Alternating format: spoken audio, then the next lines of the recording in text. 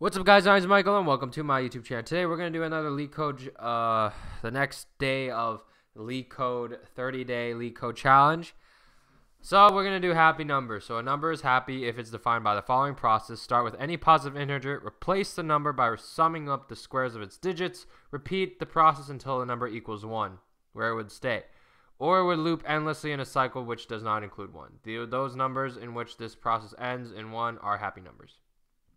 Okay, well, if you think about this problem, you could actually just, well, first of all, we need a function to sum up all the digits and square them to each other. So I'm going to create a function for that. So first I'm going to add up all the digits for all this stuff. So I'm going to do func. Add digits, right? Yeah, right there. I'm going to pass in an n. And what am I going to do? I'm going to first get every single digit, and I'm going to sum it up. So I'm going to need to return sum. So this is going to be the sum that I'm returning. And then what am I going to do? I'm going to do while n is greater than 0. I'm going to divide every single time. I'm going to divide by 10. So n over 10. Okay, so I'm going to divide by 10, and then I'm going to, I need to get each digit, right? So I'm going to create this variable called digit, which is going to equal to n mod 10, which is going to get every single digit.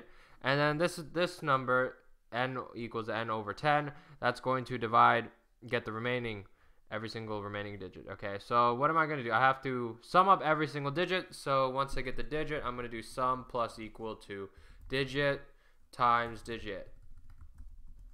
Okay, that's what I'm going to do. Ideally, this should work, but you should sum up all the digits. I haven't done this problem yet before, so I'm just going to. Hopefully, this works. Let's just see out digit. Let's try. Let's see what this does for. I don't know. For 19. Let's see what it should give out. 82. Okay, you gotta test your code. Remember to always test your code. You run. Fails. You submit too soon. Oh, what? Okay, that's some BS. I think this should. 19 should give out compile error control error. Oh, whoops. Okay, I'll just return false, just to make it shut up. Okay. Yeah, 82. Okay, so 19 gives out 82. So that means that this function does add up all the digits. So what does my function do? I'm going to basically add up all the digits for that, square every single digit, and add up the sum of every square of every digit. So that's what this function does. Basically, I have a sum of 0 while n is greater than 0. I'm going to get every single digit. So by modding by 10, when I mod by 10, I get every single ones place of the digit. And I'm going to sum up the digits, each individual digit, and then n over 10, that's going to get the remaining. So when I have, like, in this case 19, right, I'm going to get the digit 9, right, and then after that I'm going to sum of the squares of 9. So that's going to be 9 square. So sum is going to plus equal to 9 square, right? And at the end of this, 19 is going to become 1 because I divide by 10. I got rid of this 9 here. The remaining digits is going to be 1, and I'm going to sum up 1, right? Sum up 1 with my sum of 9 square, which is going to be 82. So I'm going to return 82 here. Okay, so that actually does work. So now let's go back to the problem. So now we're going to keep replacing the number by the sum of its square and repeat the process until the number equals 1, where it will stay, or it will loop endlessly in a cycle which does not include 1. Numbers which this process ends in 1 are happy numbers.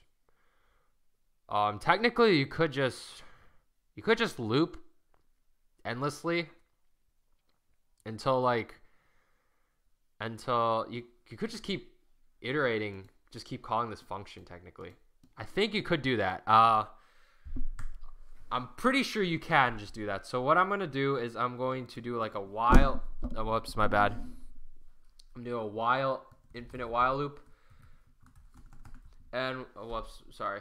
What am I going to do is I'm going to repeatedly call this function add digit and pass in n. And then I'm going to call the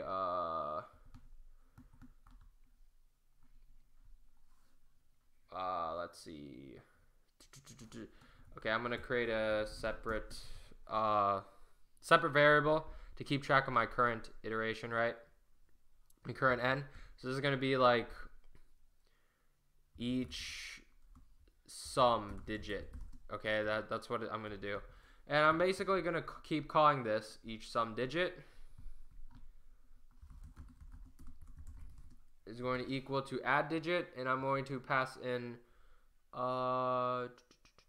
actually okay, so I'm going to say each sum digit is going to equal n in the beginning, and I'm going to pass in each sum digit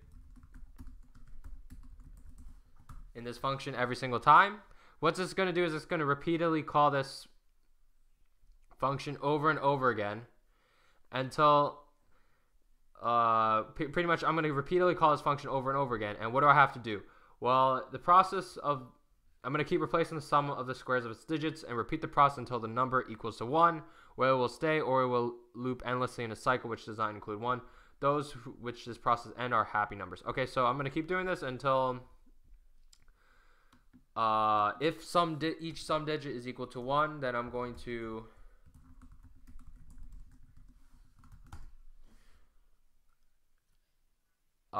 break. I'm going to break.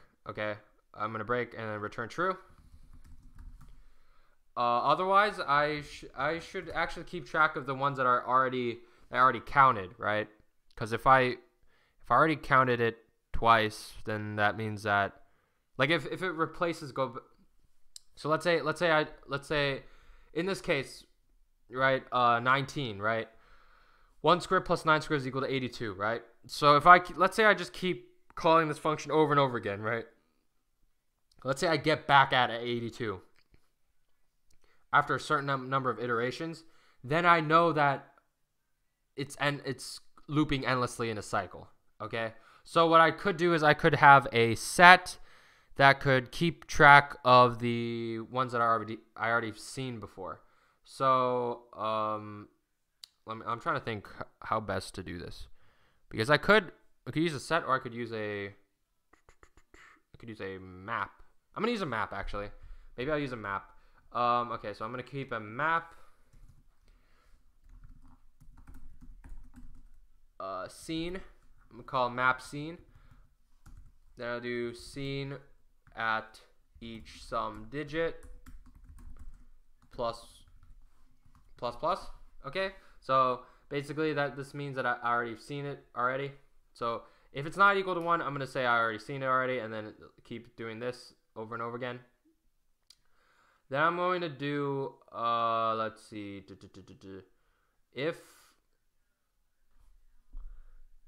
if seen at each sum digit is not equal to 1. Wait, yeah, if I already seen it twice. So if I already seen this twice, then that means that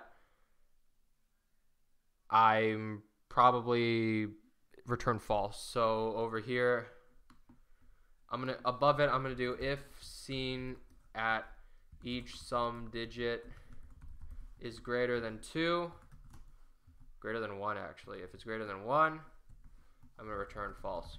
Okay, I think this should work. I'm not sure actually. I don't know. I'm not 100% sure. Hopefully it works. I haven't done this problem before. I'll compile error. What's the problem? Square 1. Expected expression. What does that mean? I thought you could do this while. Okay, whatever. Okay, I guess I'll just do while true. I was taught that you could do that. Okay, well, I got accepted, so I guess I'll be right. So, okay, so I'll explain the algorithm again. So pretty much, they pretty much gave you the algorithm already. So what we did was we had to sum up the squares of every single digit, and that's what this function did in the beginning. All right, add digit. So we did that.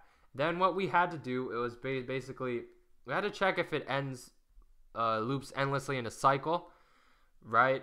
And that's what we do here. So what we're going to do is we're going to repeatedly call this function over and over again. And we're going to repeatedly call this function over and over again. And if the number finally equals to 1, we're going to return true. And that means that that it is equal to 1, right? Otherwise, I'm going to add the number of occurrences in my map, hash map. I'm going to say that, oh, I've seen this number already. My hash map of seen. I'm going to add the number of occurrences of this number. So each sum digit has like a number. So that means like, let's say in the top case, right? I sum up the digits of 1 and 19. Let's say I sum up digits of 19, right? And it equals to 82, right? So 82 doesn't equal to 1, right? Like it doesn't equal to 1. So what my code does is I'm going to add the number of occurrences that I've seen of 82 already. So this would be I've seen 82 plus 1. So originally it's 0, then it's plus 1. So then my number of occurrences of 82 is now 1. And then I'm going to keep calling this while loop over and over again. And if I already seen the number 82, like I repeated endlessly in a cycle already, I'm going to return false and say that, okay, I can't do it. This is not a happy number. So yeah, that's pretty much all you have to do. Yeah, I don't know. That's pretty much the algorithm. I hope you guys enjoy this video. I actually didn't solve this question before, but yeah, I just solved it in this video. But yeah, this is pretty cool. Yeah, but rate, comment, subscribe. I hope you guys enjoy this video. It's pretty nice. But yeah, it wasn't really a tutorial, I guess. It was kind of tutorial, but like I didn't really have like a prepared solution beforehand. But yeah, rate, comment, subscribe. I hope you guys enjoy this video. Keep solving problems, and then I'll check you guys later.